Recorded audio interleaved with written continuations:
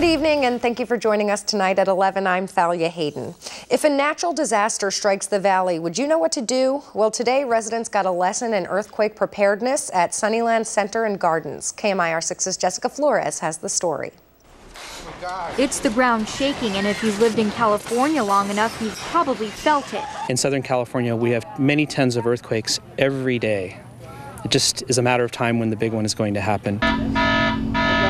That looming threat is why nearly 20 organizations are showing desert residents how to prepare for an earthquake disaster. Sixth grader Vanessa Mendeville is one of the volunteers. You need to make supply kits. You need to be making sure that your weaknesses in your buildings are going to be fixed. And you also need to prepare afterwards where you're going to go, where your family's going to meet up. You need some obvious supplies like a first aid kit, water, and a radio. You need a good pair of walking shoes in your car, tennis shoes, walking shoes, a change of clothing.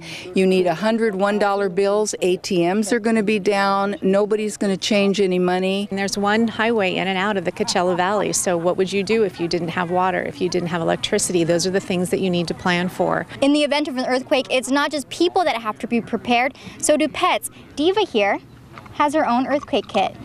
You need to have basic food, a little first aid kit, a leash. For this sixth grader, you can never be too prepared. I like people being safe.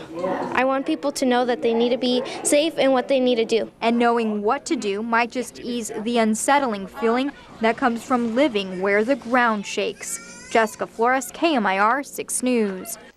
Thank you, Jessica. And studies have shown that the predicted big one along the San Andreas fault line could have dire consequences for us here in the valley.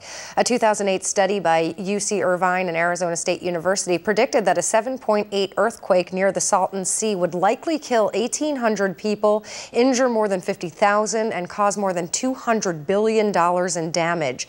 A major earthquake occurs on the fault roughly every 150 years, but it's been 300 years since the region's last major tremor, so we are definitely well overdue.